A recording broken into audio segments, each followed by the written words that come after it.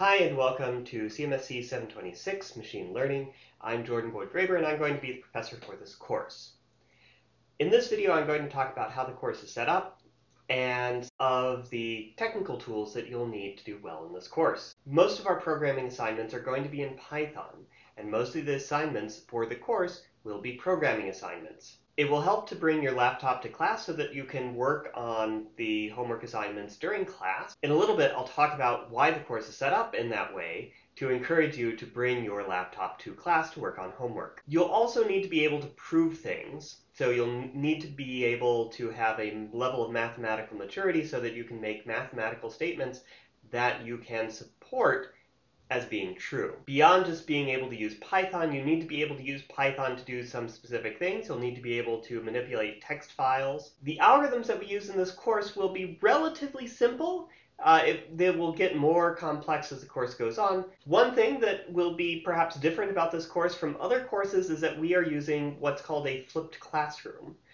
And my responsibility will be to record lectures before class, to post them online, like you're seeing right now. And then your responsibility is to watch these videos before class time. A lot of people like the flipped classroom, including myself. I find that students are able to review the lectures ahead of time. They're able to form questions and refer back to the reading in ways that they're not able to in a regular traditional classroom. And because we're spending more time in class interacting with each other, I'm able to figure out what's going wrong with students, if they're getting lost on a particular concept, and I can help them out better. In a traditional classroom, I don't find out that there are problems until it's exam time, and that's too late. To find out what's going on in the course, keep track of the course webpage. There will be homeworks, and there are a total of 5 late days that you can use with these homeworks. You can use these late days however you want. You can use them all on one assignment, over many assignments. No questions asked. This is to make everybody's life easier. In addition to homeworks, we will have at least 1, perhaps 2, midterm exams. And since this is a graduate course, we will also have a final project at the end of the course. If you need accommodations for religious or other reasons, please do let me know as soon as possible. I'm happy to make accommodations, but I need to know right now of any needs that you have. Please do read the syllabus. All of the details are broken down there, and you can see things, for example, like the policy on late days beyond the 5 floating late days. You can use however you want. Please do read the syllabus. Most questions are answered there. I get a little cranky if you ask a question that's already covered in the syllabus. We'll be using the book Understanding Machine Learning from Theory to Algorithms. This is the first time that I've used this book. I have yet to find the perfect textbook for machine learning at the graduate level. This is the 5th time I've taught this course, and this is the 4th textbook that I've used. It's still a search. It's still an ongoing project. We'll also be providing other reading materials from outside of this book, trying to find the best of all possible introductions to any particular topic. We'll be using Piazza to manage course communication, so please don't send emails. Piazza really is the best way to communicate in this class. This is covering all communications with the class. If you have a problem with grading and you need to talk to the TA, use Piazza for that. If you have a question about course material, use Piazza for that. If you're having problems with the homework, use Piazza for that. You can post anonymously. You can communicate only to the instructors. Use Piazza for all course communication. It will be a factor in your participation grade. So please do use Piazza for all communication. When you ask for help, try to be effective in asking for help.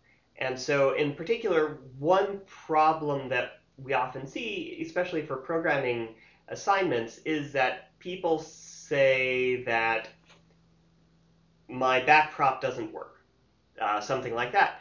And it's hard to understand what the actual problem is. And so give an example of what you're trying to do and make it a minimal complete example. That is, someone should be able to replicate the problem that you're seeing. Also explain what you expect to see instead. So if you have some problem, say what you think is happening and what should be happening. And sometimes what is happening is the correct thing, but there is a fundamental problem in misunderstanding. And if you don't state your assumptions, we won't be able to figure out that problem. Also, explain what else you've tried. Often, if you give a thorough listing of all the things that you've tried, it will show me or the TA that you have put in your homework, as it were, and that this is a real problem. In class, I'm looking forward to getting to know more of you, but I'd like to say a little bit more about myself. So I'm an associate professor at the University of Maryland. I just rejoined the University of Maryland after being here for 4 years and taking a short break to be at the University of Colorado to be near my family. I was born in Colorado, and that's where most of my family are now. Although I didn't really grow up in Colorado, I grew up in a small town in Iowa called Keokuk, and I consider that to be my hometown, even though I don't have any family there anymore. I went to a boarding school in Arkansas. I did my undergrad in California, and I went to grad school on the East Coast in New Jersey. In between, I worked some brief jobs in New York and in Berlin, and my research is mostly on machine learning as applied to natural language processing. So in the course, you'll see a lot of examples that are language-based. I realize that not everybody is excited about natural language processing as I am, so I'm really looking forward to seeing your diverse applications of machine learning to the things that you care about. One thing that often causes problems is my name, so you'll notice that my UMD directory ID is YING. That actually comes from my wife. That's my wife's family name. So if you see something from Ying, that's me. I did that because I really don't like my last name, Boyd Graber.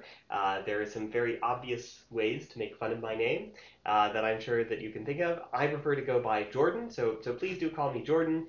If you insist on being formal, it's okay to call me Professor Jordan. That's fine too. But I really do prefer just Jordan.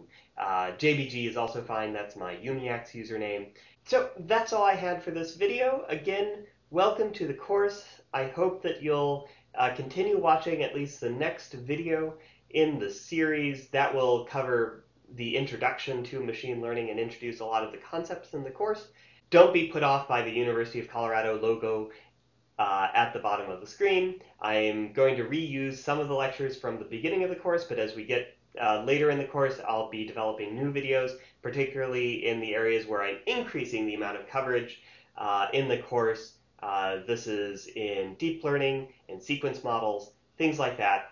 I'll be creating new University of Maryland branded videos to cover those.